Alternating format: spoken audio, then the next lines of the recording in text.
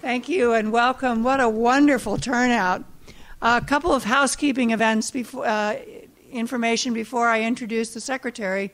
We will have question and answer after his speech. There's a microphone down at the end in the middle of this row, and there's a microphone right over there. You can't really see it but it's sort of in between these posts here. So if you have a question, please line up behind one or the other microphone, and I will facilitate the discussion. The Secretary has to be out of here at 6:10, so I may cut you off if we start to run over time. But we are absolutely delighted to have Secretary of Agriculture Tom Vilsack with us today and to have him present this lecture to the World Affairs program. He is certainly no stranger to this state, this campus, or to the people of Iowa. He has served as governor of Iowa from 1998 to 2006, and during that time he was on our campus many times for events like the Bioindustry Conference, the Biofuel Seminars, economic development meetings, and many, many other events.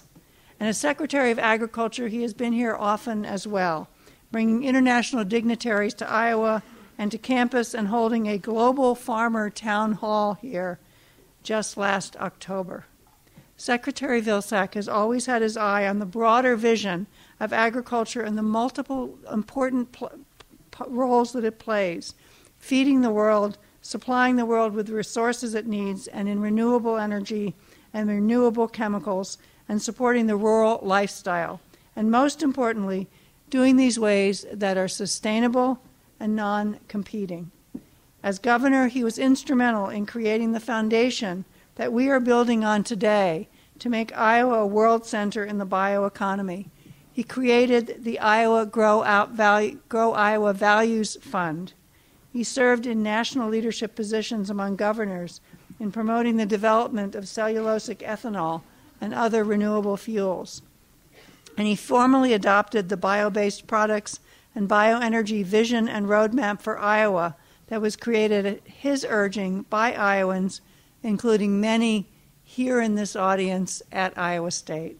And for the past 3 years as Secretary of Agriculture, he has continued these efforts on a national scale with a primary focus on strengthening rural America.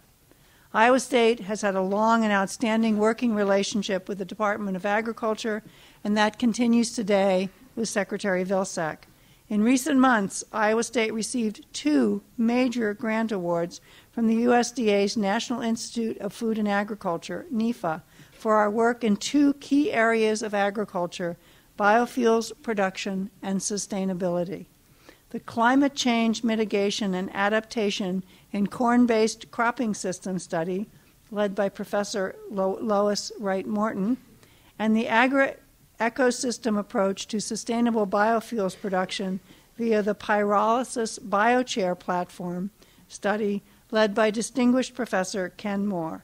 We are very excited about these projects and the positive impact they will have on agriculture in Iowa and the nation and the world, and we appreciate USDA's and Secretary Vilsack's strong support of these efforts.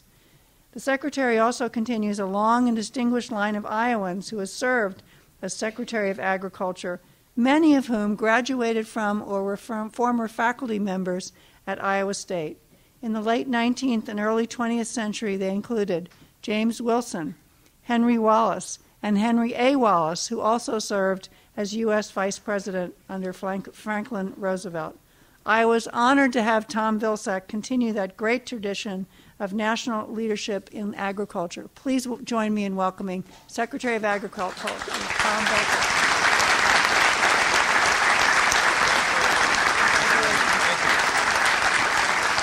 Thank you very much. Thank you very much, Dr. Hoffman, for that very kind introduction. And it's great to know that we actually gave 2 grants to Iowa State. Who knew? Although I will say that on the biofuel announcement, I thought it was interesting, all of the hubbub about Big 12 football realignment. It was interesting to see Iowa State affiliated with 5 Big Ten universities in that grant application. That's the kind of cooperation and coordination I think we ought to see more of in a number of areas.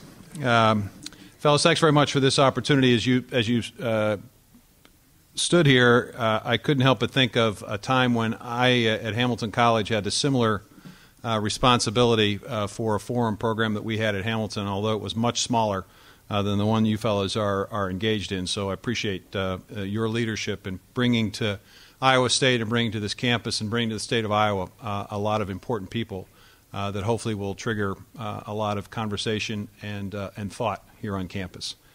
And I want to thank all of you for taking time from busy schedules to be here. Christy and I are pleased to be here this afternoon, and I hope that that we have a good conversation. I'm going to take around 20-25 minutes, perhaps maybe not as much as that, to briefly go around the world and talk a little bit about food security and insecurity. But to do that, I have to first and foremost sort of frame the challenge that we have. There are 925 million people on the world and the globe today that are undernourished, 925 million. Now, the good news is that despite the economic difficulties that we've seen recently around the world, that number has not increased over the last couple of years. In fact, at one point in time, that number topped 1 billion. So we have seen some progress, albeit small, in reducing the number of food insecure people in the world today, but there's still 925 million. Now, when you consider the challenge that we face over the next 30 to 40 years, with the world population increasing and the need for food having to increase by 70% in order to feed that ever-increasing world population, you can see that we're faced with a serious long-term challenge. When you add to that the consequences and difficulties that may confront us with climate change and the rather severe weather patterns we're beginning to see and how that might impact crop production, both current crop production and future crop production, you see the challenge is even more daunting. And when you add to that the fact that we're going to continue to be challenged to meet the energy needs of a growing world population and a population that is beginning to see emerging economies, it is seriously a very real challenge. But we have a lot in this country going for us as we try to deal with this challenge. First and foremost, we have a remarkable asset in our land resources. I've traveled around the country giving lots of speeches, and one of the things I try to remind Americans of is the fact that because we have this wonderful landmass, we also have a sense of food security here in this country that other countries do not enjoy. Our farmers, who are the most productive in the world, are capable of producing enough to feed the United States population. That's not true in many of the world's countries today. So we have this enormous land opportunity and advantage combined with the most productive farmers in the world. When you look at the private sector investment in research and development and technology, the rather sophisticated equipment that we currently have being used in agriculture today, and you look at what's being done on the university campuses, specifically and primarily in the land-grant university system, you see that despite the fact that this challenge is real and success not guaranteed, we do have an opportunity here in America, and I think we actually have a responsibility to meet this challenge. Now, at USDA, we're very focused on this. Part of the Department of Agriculture's responsibility is to address this issue. And we have 3 guiding principles that I briefly want to review with you today in terms of how we approach this issue of food insecurity around the world. First of all, we are a big believer in innovation. It is our view at USDA that innovation through research and development will help us develop the technologies from seed technology to harvesting processes to implements, etc., that will give us the capacity to be able to produce more food, even though the amount of land available to produce that food will not likely grow. In fact, it may be diminished by expanding communities, cities, and towns. Innovation key. Equally important is the notion of extension. I can't tell you how many times I have traveled outside this country as U.S. Secretary of Agriculture and spoken to individuals in Africa and Asia and around the world. And the one thing that they are most envious of in this country is our extension system. Our ability to get information from our universities, from our labs, from our research areas into the field in practical ways that makes a fundamental difference in operations. So our capacity to make sure that we continue to invest in innovation and extension, I think, are critical. We face some budget challenges in this country, and one hope I have is as we face these budget challenges, we do not minimize, we do not reduce our commitment to research. There is fairly good data and fairly good research on research that suggests that when you reduce your commitment to research in the agricultural arena, you also reduce your capacity to be productive. America's productivity gains, and we've seen rather remarkable gains in my lifetime, 300% corn productivity gain, 200% plus in soybeans and in wheat. Those gains are a direct result of the investments that have been made in research. If we shortchange research in the short term, the long-term consequence of that will be that America will be less prepared to help ourselves and the world meet this challenge. So that's the reason why we decided to come together, USDA, with 30 other countries and their agricultural agencies and departments to form the Global Research Alliance. We were deeply concerned about the changing weather patterns that we're seeing. And to give you a sense of this, and we can get into a debate about what causes all of this, but this is the reality today. We are seeing record droughts in parts of our country. We are seeing record snowfall and flooding conditions in parts of our country. And the most serious week we have ever had in terms of tornadoes and severe storms was averaging about 150 tornadoes a week. In May of this year, we had 350 tornadoes in 1 week. And we had hurricanes that extended to the point where I was in upstate New York looking at hurricane damage. Climate change is real, and we have to note that it will have an impact on our capacity to produce crops, where and how much crops we'll be able to produce. So we have band together with 30 different countries in this Global Research Alliance to make sure that we do a better job of coordinating our research, because we all understand, from New Zealand to the United States and European countries, Asian countries, are all banding together to look at what we're researching, to allocate responsibilities based on core competencies, and sharing the results of that research globally. So our hope is that the Global Research Alliance will allow us to continue to innovate, and that, together with some programs I'm going to talk about in just a minute, will allow us to continue to extend, if you will, that information into countries around the world. The second principle is that increased productivity need not come at the sacrifice of sustainable natural resources. In fact, it's very important for us to make sure that we continue to focus on strategies that allow us to do more with less. One of the principal concerns we have from a natural resource perspective, in addition to soil erosion, which is always present, is the challenges that we have in this country and challenges that we see across the globe in terms of water. Water is going to be one of the emerging issues, if it's not already a significant issue, in international discussions and in agriculture. And it will be important and necessary for us to commit to finding ways to use water more efficiently. We are, at USDA, we are heavily engaged in promoting agricultural transformation in the country of Afghanistan. We believe that there are reasons why folks ought to be growing pomegranates and apricots instead of poppy. One of the things we're trying to do is to redevelop an irrigation system that worked very well for them prior to wars and conflict that they had some 30 years ago.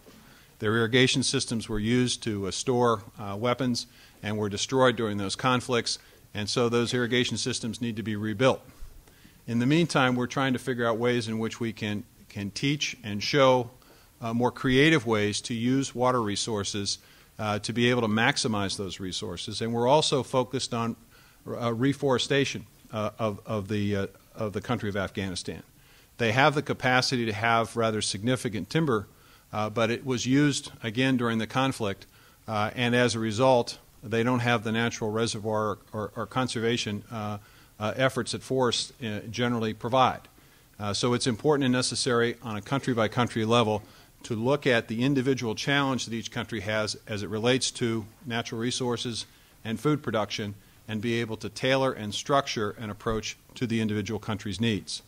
And that takes me to the third principle, which is that regardless of what the United States knows, regardless of what the United States has, it is important and vital that whatever aid and assistance we provide is dictated and determined by the countries we're helping. This cannot be a circumstance where we're imposing our will or our thoughts on countries. This is got to be a situation in which countries come to the United States and they say, essentially, we have a problem with X. Can you help us? So, for example, many countries are very concerned about wheat stem rust, and so the United States is trying to respond with assistance through the Kenyan Agricultural Research Institute to try to determine if there are ways in which we can accelerate the research on wheat to be able to determine how we might be able to eliminate that threat, which could be a significant threat to wheat crops around the world. We're also teaming up with the University of Minnesota and USDA for a research project here at home to expand on the work that's being done in Kenya. So it is a country-led effort.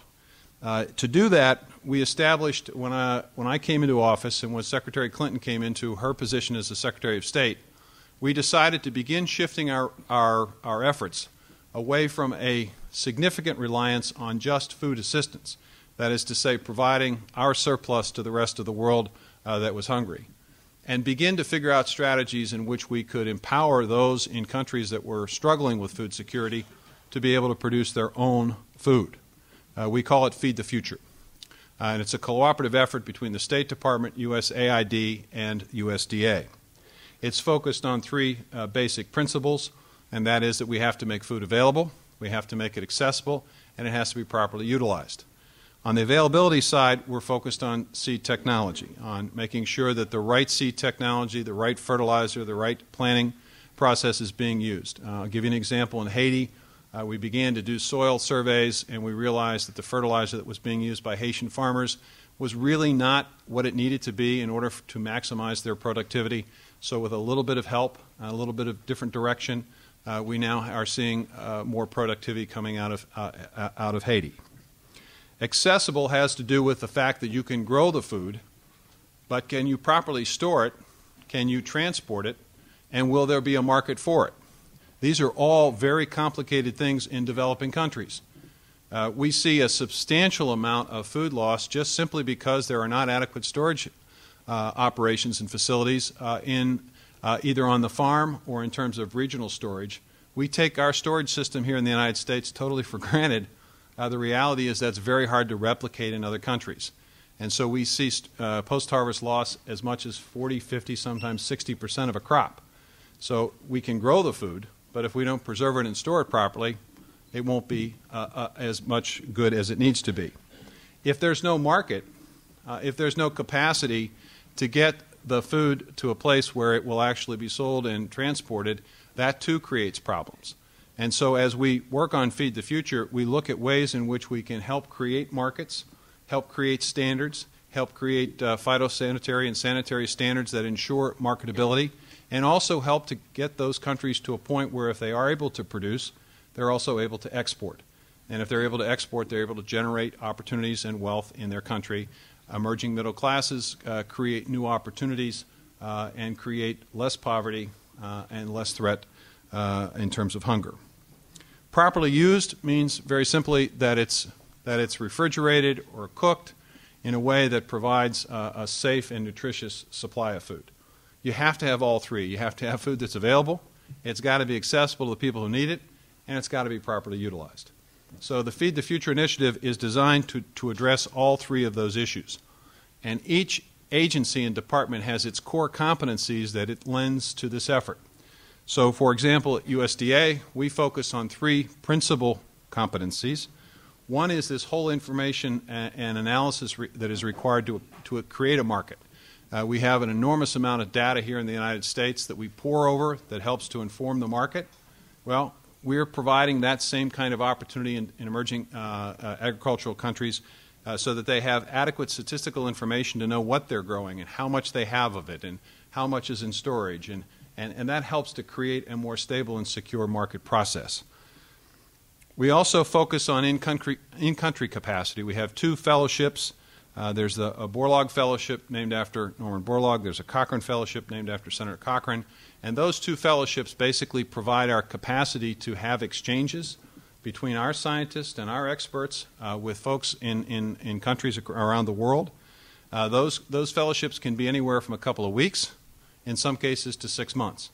But it really provides an opportunity for information sharing. And the hope is that as we train and educate folks in country, they in turn will be able to create some kind of extension process that allows them to take that information and knowledge and expand it around the country. It has to do with sanitary and phytosanitary standards. Those are extremely important.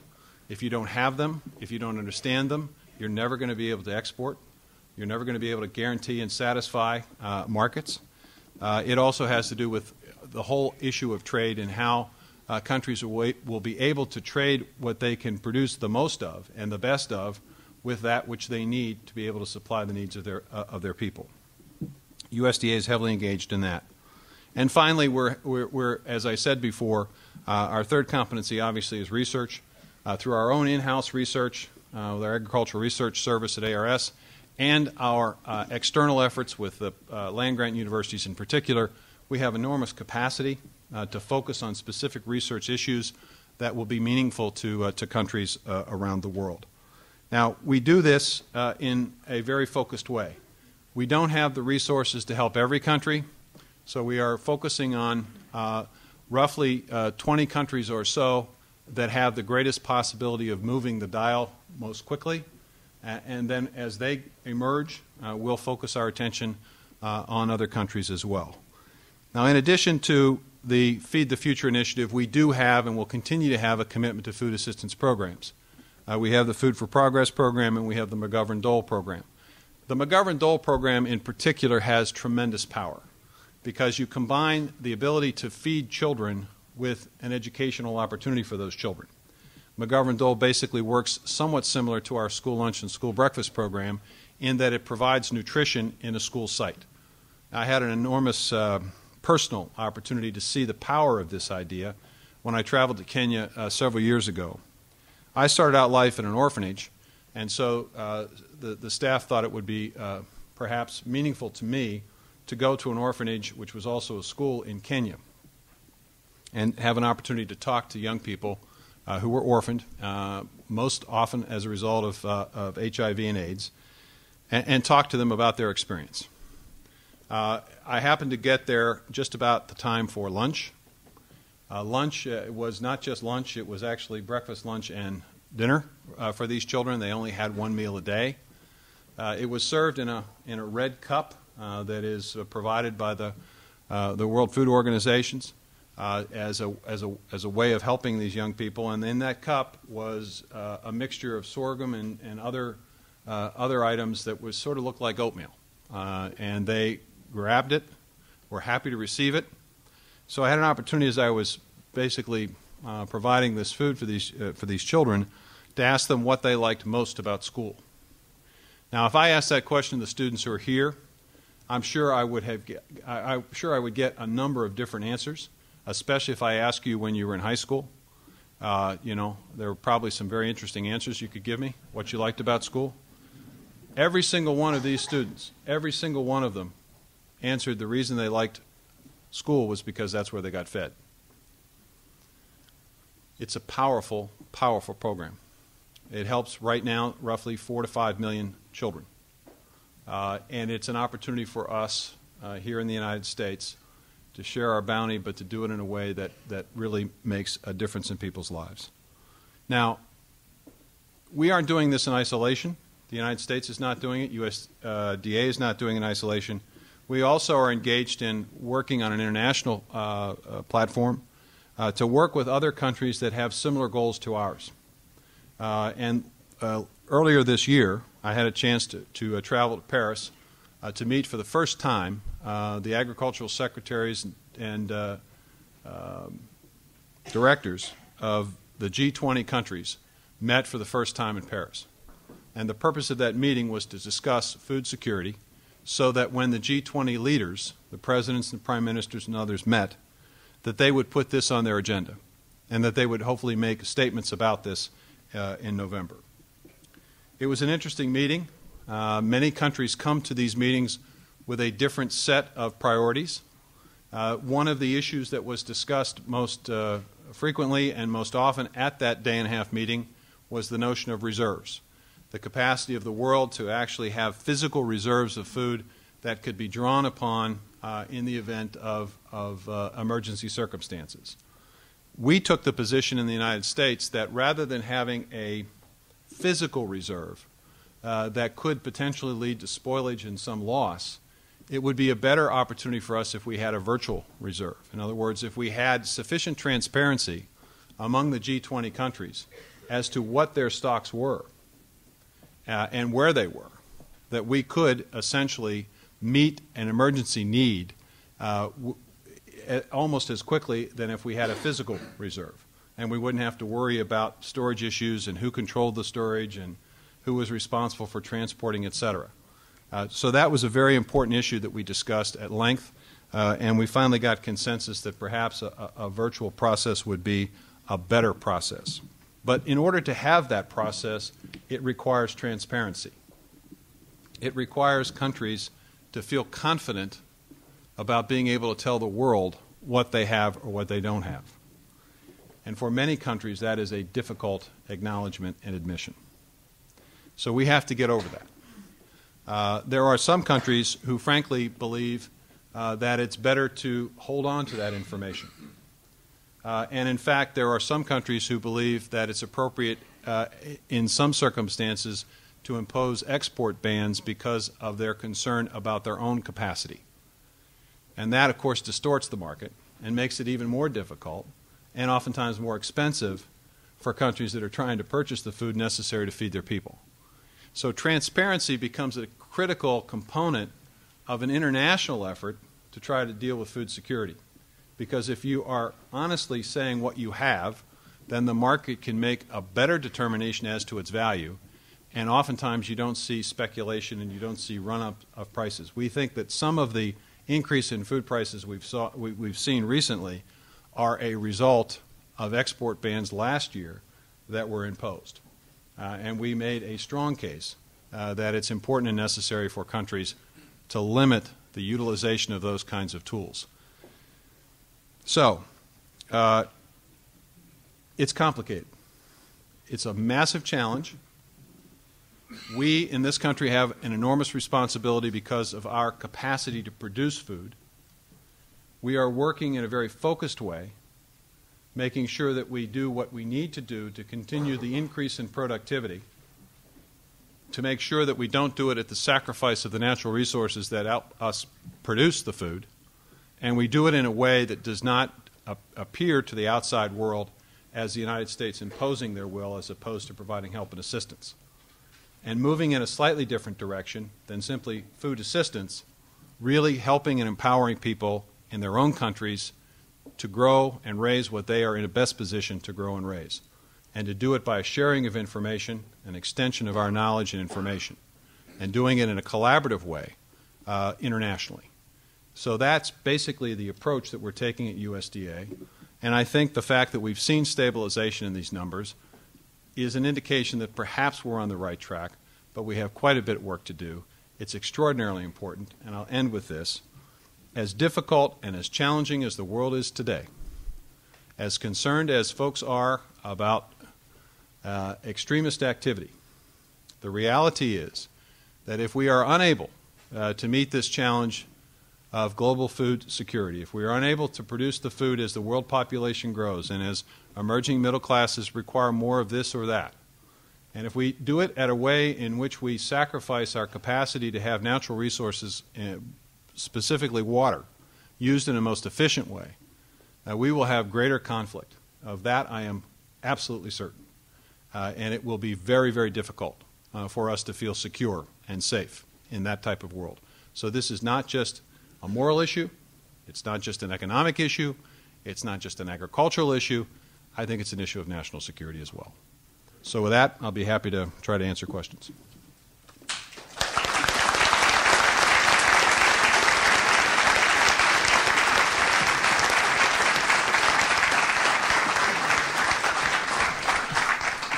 Well, you stood up first, so go ahead. Yes. I had the privilege of being able to teach school in the Ukraine in 2003, and I was kind of surprised because I thought I was back in Iowa. And the lay of the land is so much like here, but what really surprised me was I got to see how the farmers used to farm and how they stored stuff probably 50 years ago, and I was surprised by the number of John Deere farm implements going all over that country. I thought there were more there than in Iowa, and big, huge silos being built. And I was wondering, is the Ukraine one of those countries that has been involved with the U.S. Department of Agriculture in your... It is, but not as much as countries in the sub-Saharan area of Africa, and not as much as some of the countries in Latin America that are struggling, and not as much as countries in Asia, Bangladesh, and other countries like Bangladesh that are challenged. You know, fortunately or unfortunately, if you happen to be in the Ukraine, you happen to be in that area where you can produce some wonderful crops. It's a little different than it is in some of those other areas where you really are challenged to try to figure out how do you produce, drought-resistant crops, or how do you produce crops that are subjected to flooding on a fairly frequent basis. There's actually research in both of those areas going on today, but it's a lot different than in those areas than it is in the Ukraine. Yes, you briefly touched on production waste in developing countries. What can we do in developed countries to limit the post-production waste that is just staggering and reallocate those sources of food more efficiently? Talk to me a little bit about what you mean by. I think I know what you mean by. Consumer level waste. Okay, that's what I thought you meant. Retail level waste, I would say. You know, that is a big issue, and I don't know that we necessarily have a particularly good answer for that. I think we have started down the road to a good answer, and it has to do with nutrition. It has to do with putting the emphasis on the obesity epidemic in this country, where a third of our children are at risk of being obese or in fact obese. A substantial percentage of our adult population is there already, and the extraordinary health care costs associated with that, and the fact that we have got to get serious about nutrition, we have got to get serious about physical activity. So we've started down that road, which is to say that we've started looking at portion sizes and what needs to be on the plate. Now, at USDA, we have focused recently on what has to be on the plate with our My Plate effort to sort of eliminate that very complicated food pyramid, which I never understood, and give me something really simple that says half my plate's fruits and vegetables. I get that. The other half is grains and protein. I get that. And the dairy is on the side. I get that. So it's really simple. Now we have to make sure that the plate's not humongous. And frankly, I think restaurants are beginning to get there. I'm seeing them adjust portion sizes significantly. You're beginning to see innovative ways in restaurants where you're able to purchase portion sizes based on your appetite and your desire. So I think there is an effort underway, but we're a long way away from that. And then finally, the last thing I would say is, you know, there's a lot of waste, unfortunately, in the school lunch program that we happen to be responsible for. And I think part of our challenge is to make it better, much better, so kids don't feel the necessity of putting it in the garbage can or buying something on a vending machine. We are making an effort with the Healthy Hunger Free Kids Act of 2010 to provide more nutritious meals. We're making an effort with our Chefs Move to School program where we're encouraging chefs to come up with great recipes based on the $2.50 or 60 cents a meal price. And it's amazing. We just had a recipe contest, and we got amazing hundreds of recipes that from world-renowned chefs. So I think we're going to see an improvement in the meals, which hopefully will reduce in waste. Thank you. Secretary Vilsack, I'm Tom Buman. I'm president of Agrin, a small company in Carroll, Iowa. I share your enthusiasm for us to continue to support feeding the world, but I'm afraid what it means to our natural resources and the increased pressure. And maybe a comment as much as anything is I do support, under your administration as governor, you purchased LIDAR for the state of Iowa, and I support that throughout the United States. I think it's one of the technological advances that we can do to really protect our natural resources. And in Iowa, we've written some software the state of Iowa has funded to calculate soil loss under an amazing new process that we can pinpoint now practices to protect our natural resources. And more of a comment than anything, I hope that we continue to support LIDAR across the United States. Iowa is one of probably 5 states in the nation that has complete coverage, but I think it's an amazing tool to help us support conservation and protect our natural resources. Well, we certainly have gotten good feedback from our Iowa NRCS folks about that program, and we certainly are aware of the importance of it. To sort of elevate that comment beyond that one issue, I would say, and I'm proud to say, that we have a record number of acres enrolled in conservation programs today in America, and I think you're going to see more of that, and here's why. There will no doubt be limited federal resources for all of these programs because of what's going on in terms of deficit reduction. But that doesn't necessarily mean that there'll be less money invested in conservation, and here's why. 2 items. One is the establishment of ecosystem markets. I think there's enormous potential in this country and potentially internationally over time for us to figure out if we can quantify and measure the exact result of a certain conservation practice. There may very well be a business or industry that needs that result to satisfy some regulatory responsibility. I'll give you an example. In Oregon, there's a power company that takes water out of a stream, uses it to produce power. They dump it back into the stream, but it's a little warmer than when they took it out. The problem with that is the salmon don't like it, so government comes along and says you've got to build a cooling tower. Well, you can define the temperature of water. You can define, if you have a conservation practice that will reduce the temperature of that water, somebody might be willing to pay for it, especially if it's less costly than the cooling tower. So somebody came up with a bright idea. If folks along the river and stream there planted shade trees, that you would naturally lower the temperature of the water. Salmon would like that. The landowners would be paid for that conservation practice, and the company would save about $7 million. So that's what they've done.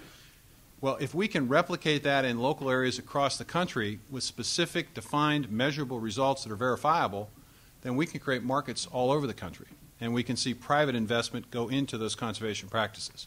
The second piece is working with our sister agencies that are regulatory agencies to see whether or not we can get some degree of regulatory certainty from them so that when a landowner, farmer, rancher does in fact invest in certain conservation practices, puts his or her own resources into it, that they're assured at least for some period of time that someone's not going to come in and say, thanks very much for what you did last year, but here are a whole set of new regulations, and this is what you're going to have to do in addition to what you just spent. We think that there's real opportunity in this concept. We've tried it out with the sage grouse in western United States, with the Department of Interior and the Endangered Species Act. Certain conservation practices, if you follow them, you're deemed in compliance with that act. We are engaged in conversations with Secretary Northey here in Iowa and with folks in Virginia and Pennsylvania in the Chesapeake Bay area to see if we could pilot this notion. And if you could combine ecosystem markets with regulatory certainty, you would, I think, see significant investment in conservation, together with appropriate technology. If there's no one at that microphone, you're next. Okay. My question follows closely on that and on the last question. And here in Iowa, we often hear this idea that we need to feed the world. And in fact, it drives a lot of our producers' motivation, and as well as motivation in universities like Iowa State. But I also see this mandate to feed the world sometimes being used to justify unsustainable ag practices. As the gentleman previously mentioned, things like the Iowa Daily Erosion Project suggests that we continue to lose massive amounts of soil erosion. And while we do have conservation, as you just mentioned, a lot of those conservation practices end up being at the field edge. And so we're stopping the soil, from entering the water, and we may have water quality benefits. But at the same time, we're still having detrimental effects to our fertility within our field, even in the midst of those conservation practices. And so I'm wondering what your thoughts are on balancing a juxtaposition between feeding the world and feeding the future. Because as we conduct agriculture in Iowa nowadays, I feel that we're actually jeopardizing our ability to feed the future. Well, I think part of the answer to that question is making sure that there's diversification in agriculture and that there are options and opportunities for folks to not just to do it one way, but but that there are multiple ways to do it and to learn from those multiple ways. We do an ag census every 5 years. We did one in 2007. The very first day I was secretary, I'd been sworn in, all excited, went to the office, hung my picture of Henry Wallace up there so I could remind my roots. And I looked at my desk, and on my desk was this book that was like 6 feet tall. I mean, it was huge. Ag census, filled with lots of data. I assumed because it was on my desk that every secretary in the past had read this, so I read it. Here's what I learned from it. I learned that we actually saw an amazing new opportunity emerge over the last several years of relatively small operations. About 100,000 new operations, very, very small, got started in the last 5 years. Entrepreneurial, innovative, creative, some of them organic, but not necessarily all, looking at creative ways to do farming on a smaller scale. I think we needed to encourage that because that's going to help in part repopulate, hopefully, rural communities across the country. So we created an effort to try to make sure that we didn't just focus on one type of agriculture, that we essentially focused on all types of agriculture and encouraged all types of agriculture. So we've made a concerted effort through grants, through conservation programs, through research projects, through standards, to try to provide additional support, hundreds of millions of dollars of additional support for that effort. The second thing I would say is that if we're going to have diversification in agriculture, and I think we need to have it, if you go back into the 40s and 50s, and Neil Harrell probably will be able to correct me when I say this, but because he knows everything about agriculture, I think we had an agriculture where the average farmer would produce anywhere from 3 to 6 items, and so they had a lot of protection. If one thing didn't work out, they had 5 other things that did. Well, today, in most of the operations that we see here in this state, we're probably growing 2 or 3 crops. So our margin of error has been reduced significantly, which is why we have this conversation about safety nets and crop insurance and all those kinds of things.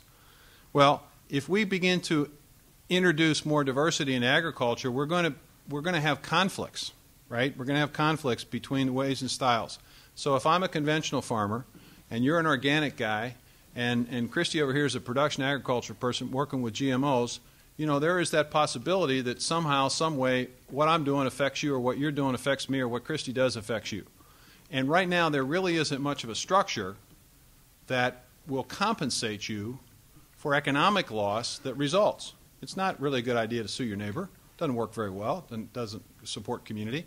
Probably not a real good idea to sue the company, the seed company, because, that's long, drawn out, maybe not particularly profitable. So we're working with our AC21 committee at USDA to try to figure out, is there a way in which we can create some kind of mechanism, an insurance product, a fund, some kind of way in which we would avoid that kind of division in the countryside and create a more cooperative attitude. So there are a couple things that just to give you an indication that we are keeping an eye on this, in addition to all the conservation programs that we have going at USDA. Thank you.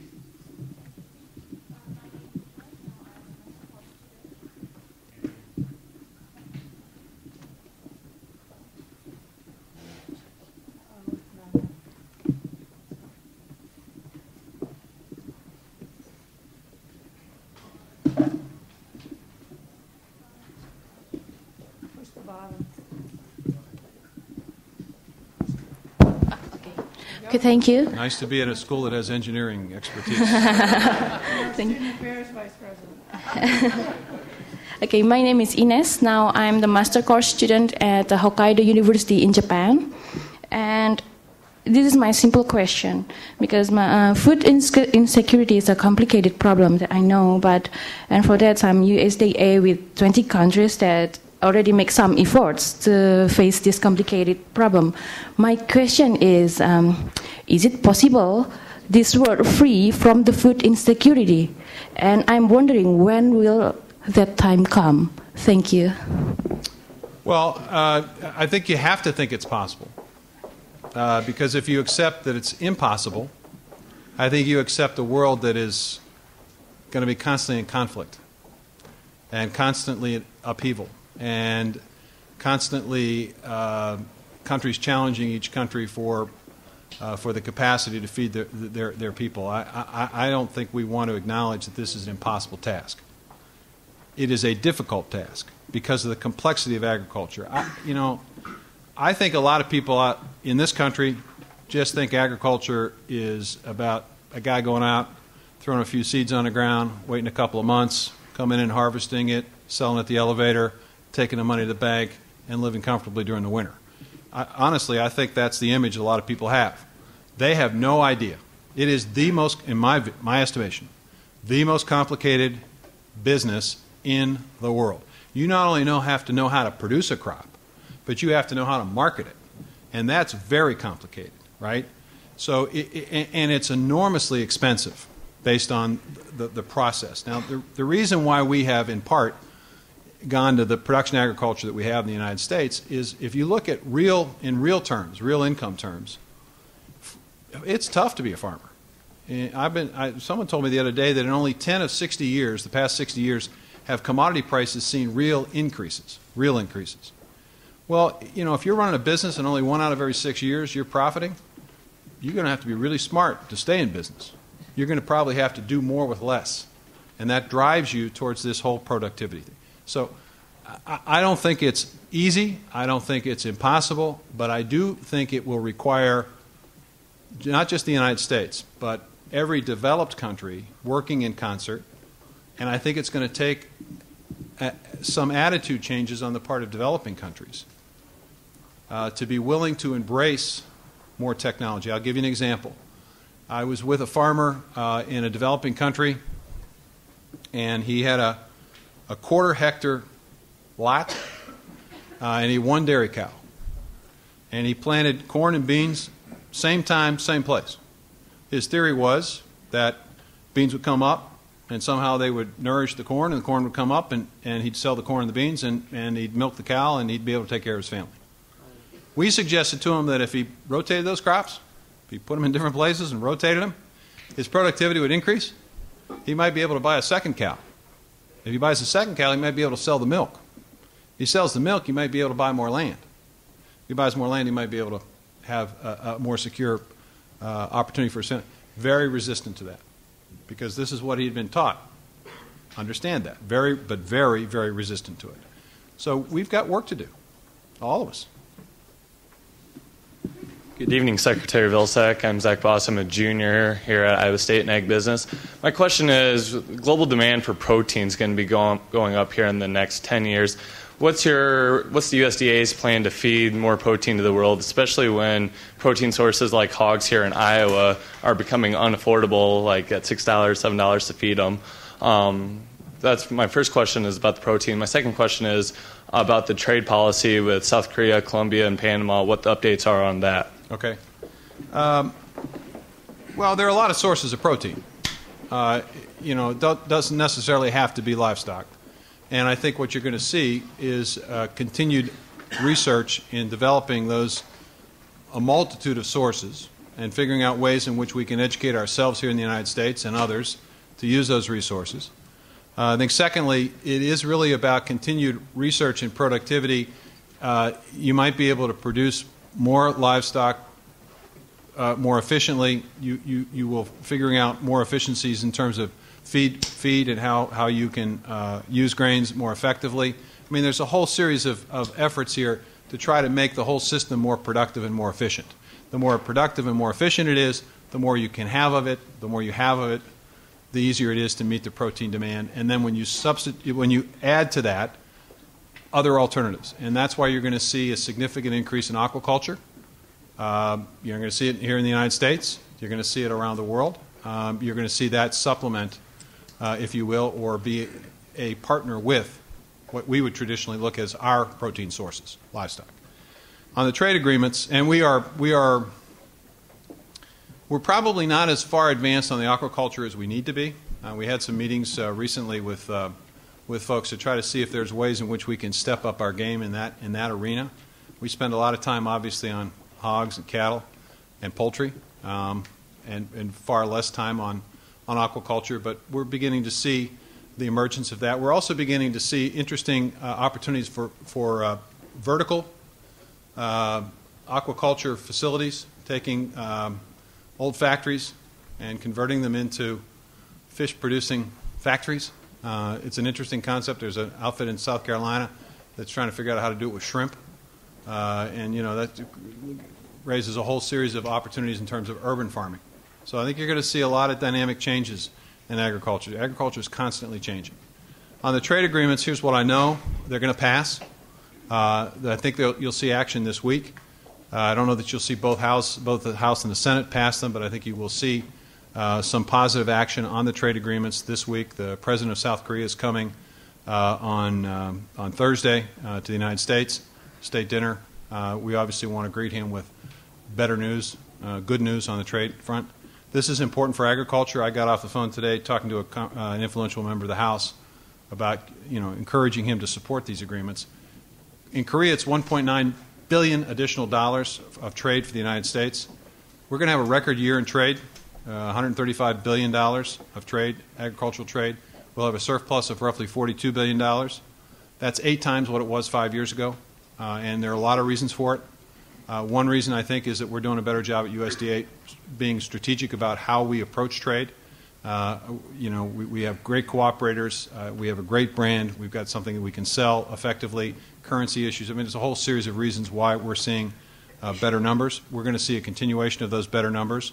When you add $1.9 billion from the Korean to what we're already doing with Korea, who's our 5th leading trading partner, it will be the equivalent of the 9 previous free trade agreements in terms of agriculture. Colombia and Panama, obviously less than $1.9 billion, several $100 million, but important because it gives us a foothold, a better foothold in those regions of the world. And the Korea agreement gives us an opportunity to, I think, re-engage Japan and China on conversations about beef. So there's real opportunities here, and I think you're going to see them pass. I would be very surprised if at the end of this month, if all 3 of them aren't passed and on their way. Hi, my name is Karen Fry. I'm an Iowa State graduate and a mother and very concerned about the quality of food. I heard you talking about trying to get better food into the schools, and I know that the Academy of Environmental Physicians has asked their patients not to eat GMO foods. I lived in Europe for a decade, and a lot of the countries are requiring that anything that has GMO products is labeled. So I'm wondering, part one, are we going to be able to see the labeling of GMO products in the foods here in the United States? And 2, are you going to be sensitive to that kind of thing when you're working with the G20? There's a lot of a lot of organic and biodynamic farming going on in the rest of the world, and I wondered how sensitive you are and how much money and resources might be put into a real sustainable type of agriculture. Well, roughly 4% of agriculture today in America is organic, and it's increasing, but it's increasing at a relatively significant rate, but it's a small part of our agriculture. We are trying to be supportive. We are tightening up the standards, so organic means organic. We're providing conservation dollars, as I said earlier, to organic programs that were not provided before. We have maintained specialty crop grants that the previous administration was going to eliminate, which in order to the benefit in large part. We're trying to create additional markets for folks, both in terms of expanding farmers markets where a lot of those products are sold. We've seen a 30% increase in farmers markets. We're also trying to address the issue of food deserts, both in urban areas and in rural areas, to make sure people have access to more fruits and vegetables, more fresh food.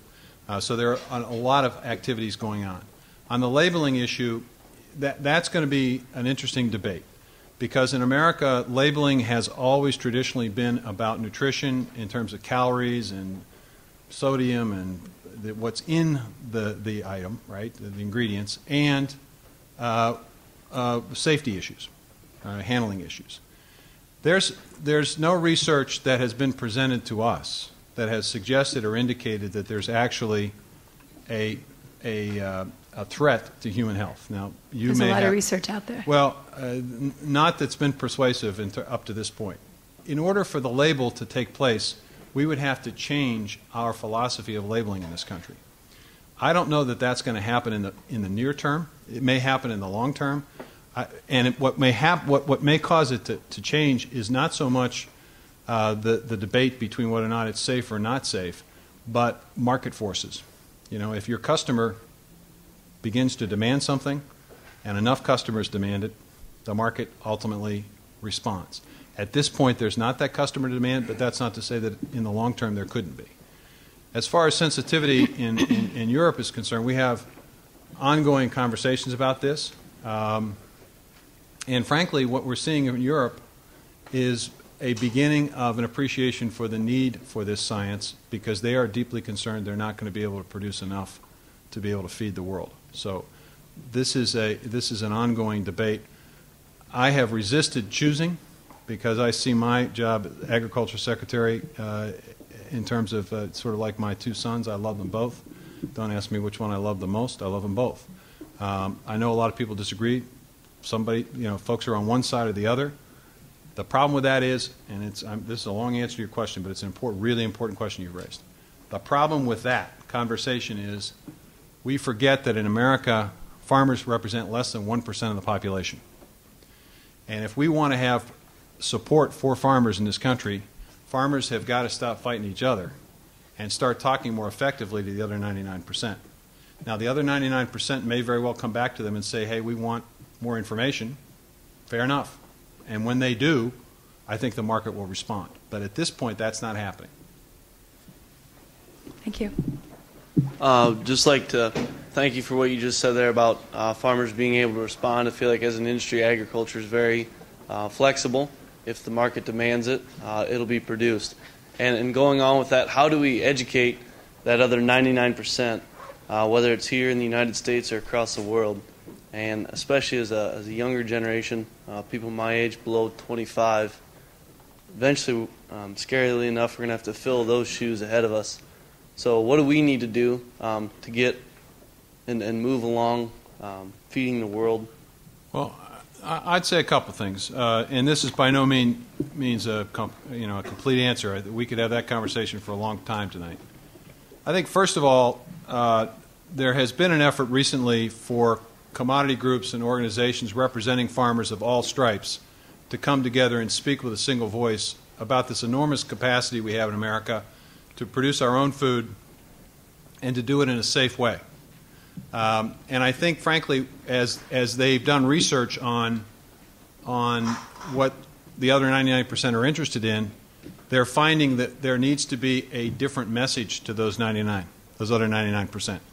They're finding that it isn't enough to say, hey, we're feeding the world, we're feeding the United States.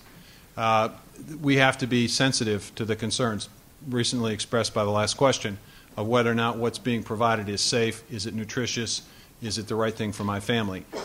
It gets more into food safety than into the issue of GMOs, but there's a part of America that wants to have that conversation. But the vast majority of America wants to make sure that the food's safe, okay, that there aren't pathogens and things that are going to hurt their family. And every time we have a food safety issue, whether it's cantaloupe or tomatoes or spinach or whatever it might be, that raises people's awareness and concerns, which is why we have made a concerted effort in the last 2.5 years to really focus on food safety at USDA and to take some historic steps in trying to reassure consumers that the food is safe. The second thing I think is that there does need to be an understanding that if I want to be an organic producer, I ought to be able to do that. And if you want to be a GMO producer, you ought to be able to do that. And we ought to figure out how we live in the same world together. That we're not trying to I'm not trying to convince you that what I'm doing is the only way to do something, and you're not trying to convince me that what I'm doing has no value and is not significant and is irrelevant. It's very relevant. And the market is speaking right now, small segment, but a growing segment. I think over time, an increased segment. And farmers are beginning to react. I think the farm of the future is going to look a lot different. I think you're going to have energy crops being grown. I think you're going to have forested areas being. You're going to have, row crops as we currently have. You're going to have livestock. You may have organic. I mean, you may have more local markets, more regional markets than we have today. We're also trying at USDA to create better connection between what's being produced. The reality is that a lot of people want to know, not so much, they don't want, may not want to know whether it's organic or not. They would like to know who their farmer is. They'd like to know where it's coming from. And they'd like to know they're helping somebody local, okay, because they do have a sense that it's tough. And so we're doing a better job of trying to figure out how we can connect more effectively producers and consumers. We had a conversation about this just before it started, about programs that are taking place to make that connection more effectively. So I think a conversation in which everybody's at the table understanding, hey, we've got to education, we've got to listen, we've got to respond, and figuring out ways in which folks can do the kind of farming they want to do and in a sense, coexist. Question over here. We may have time for you, but that's it.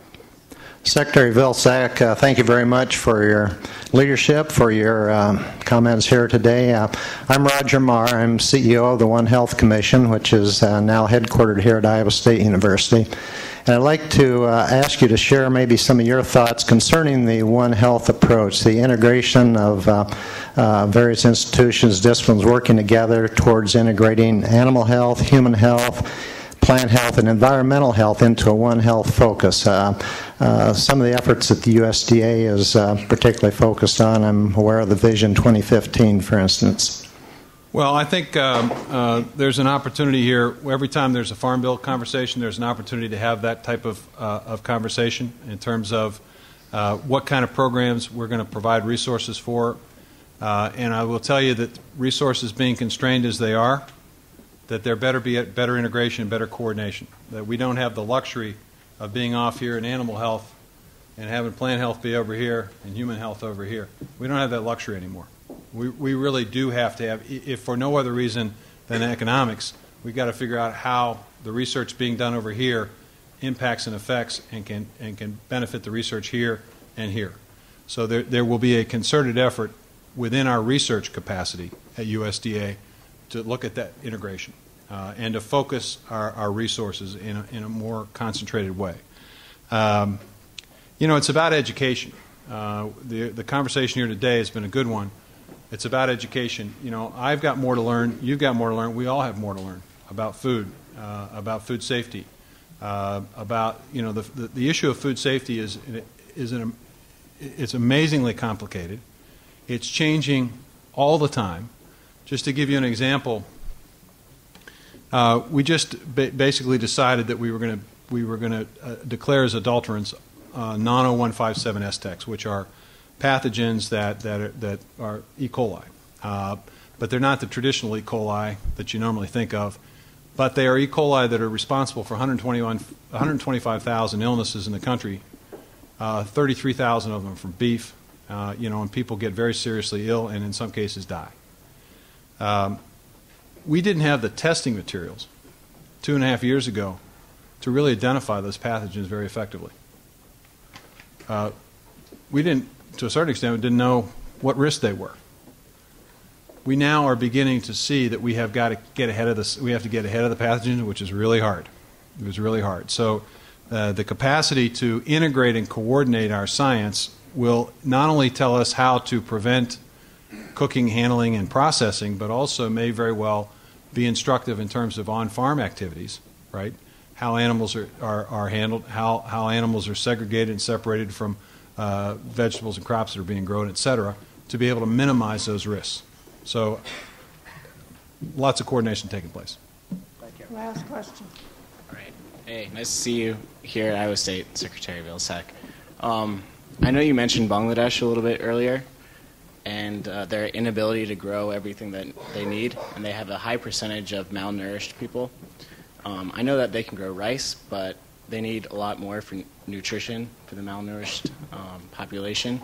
Are there specific crops that we can grow to target so we don't have to use as much bulk and they can be nutritionally dense enough that we can grow for the future to help these malnourished people just reach the line a little bit above being malnourished? I'm sure they are, but I'm not going to be able to tell you precisely what they are. I mean, there are a whole series of crops around the world that are pretty dense and are very nutritious, and we are working on developing them. But I will say on rice specifically, we're looking at ways in which two things. One, that rice can withstand flooding conditions. Now, it seems sort of counterintuitive that you'd be worried about floods in rice, but actually floods can damage significantly rice crops. Is there a way in which you can basically have a crop that in flooding conditions becomes dormant, and then when the flooding conditions recede, springs back to life? They're working on that. Secondly, is there a way in which you can enrich that rice with the vitamins that would be necessary or needed, particularly vitamin A, to be able to deal with some of the eyesight issues that are a result of not having sufficient and adequate amounts of vitamin A, and that's happening. And that, again, it gets back to the point that I made first and foremost. This is really about innovation. This is really about figuring out how to do things in an innovative and creative way, how to do more with less, how to figure out if you got drought conditions, is there any way that you can produce a crop that can grow in drought conditions? Is there any way you can produce a crop that can grow when it's flooded? And you know what? I have enormous capacity, and I'll end with this notion. I have enormous confidence in the young people who are in this audience.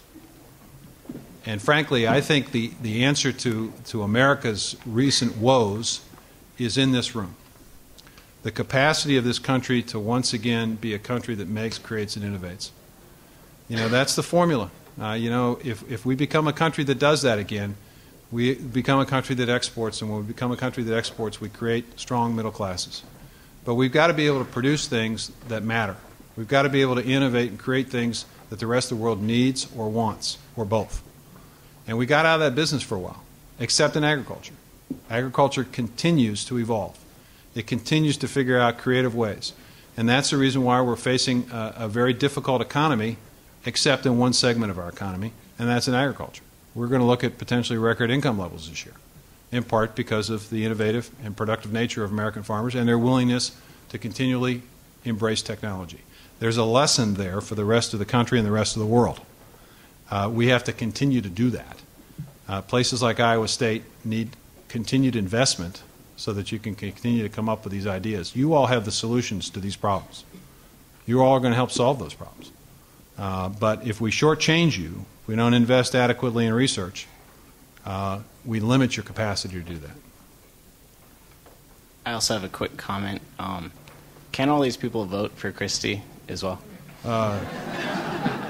I'm staying away from that. Please join me in thanking Secretary Vilsack.